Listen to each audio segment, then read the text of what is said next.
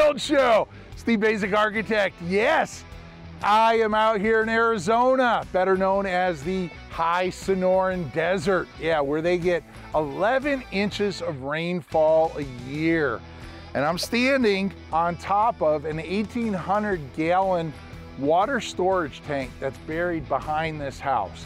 Now, you're probably wondering, why is Steve out in the desert shooting a video for a metal roofing alliance and he's standing over a water tank? Well, we're gonna jump around the front. We're gonna catch up with a good friend and I'm gonna stitch this whole video together for you. So I'll see you out front.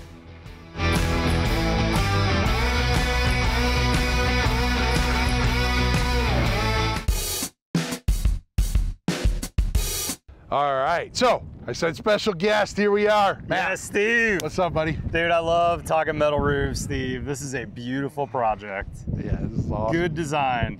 Now, Steve, my guess though is on a hot day like this, where we got a perfect example with my hat, you've oriented these roofs probably in a specific direction for that sun, didn't you? Yeah, they're oriented. So we're looking at the north face of the house here. We're in the desert, climate 2. And so it gets really hot here. So we don't want these windows facing south. So not only are the main house windows facing the north, but we also added this covered patio. I love it. And we sheathed that in the same metal roof. Now, I'm gonna throw a term at you. Positive water management. Positive water management. Yeah. I've not heard that. Usually we're trying to get rid of water. In this project, because we're only 11 inches of annual rainfall, I'm trying to capture as much water as possible. So that's why maybe this carport is actually carved back towards that roof. It slopes towards the roof, so that singular gutter there captures the low roof and the carport roof. Oh, you know, it's funny, I didn't even see that box gutter. It kind of goes away, doesn't it? Because it's extra big.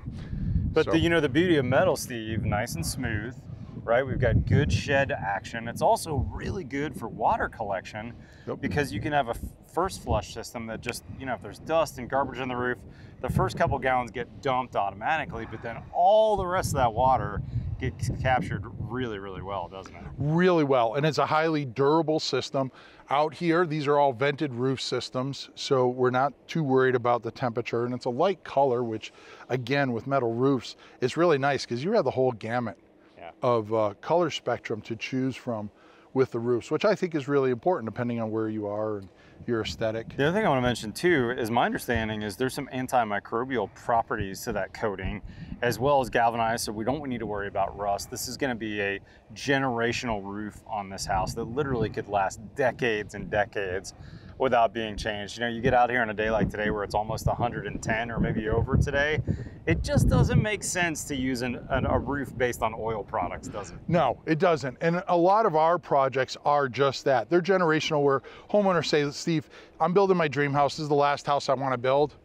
Let's do a metal roof. You'll never have to worry about it in our lifetime. We're never going to see this roof get replaced or any kind of maintenance. It's installed.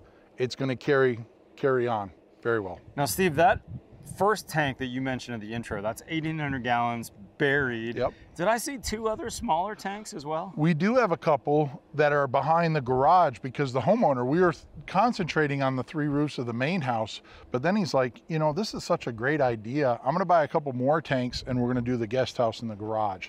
So all 4 structures, there's basically 5 planes of the roof. They all capture roof rain runoff. That's really smart. So this main roof is going to capture actual drinking water, you know, what they're going to bathe and shower with. Basically, the whole house gets used for that.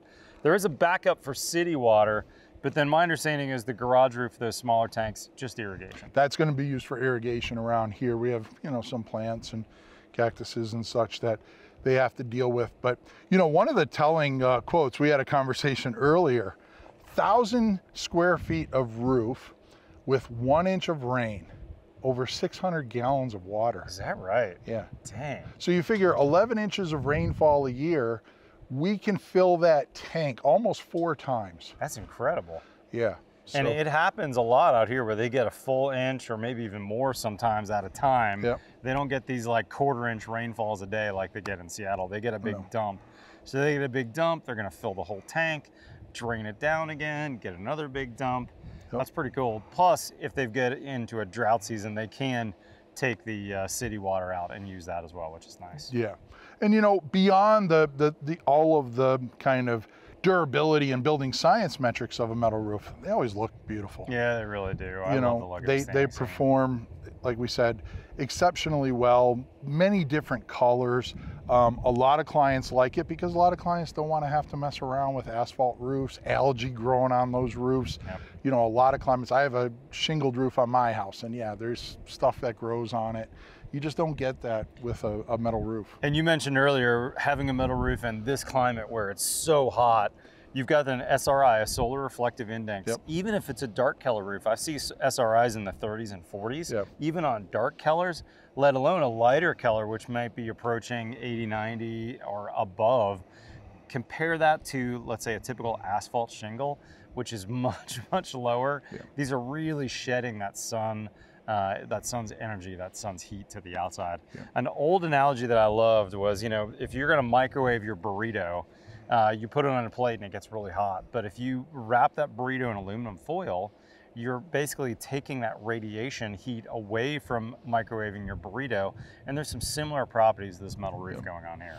Yeah, and then the last thing that I like about metal roofs are, in a lot of climates, we choose to go to zero energy. Mm-hmm. We build a really good house, bring that load way down. Yep. Well, a metal roof is kind of a no-brainer to put solar panels and just basically literally screw some set screws, and you could put a whole unistrut system across here, and next thing you know, we have PV now. Yeah, the clamp system on those standing seams means we're not drilling, we're not having to anchor through into roof below to anchor those solars. Everything's anchored in there.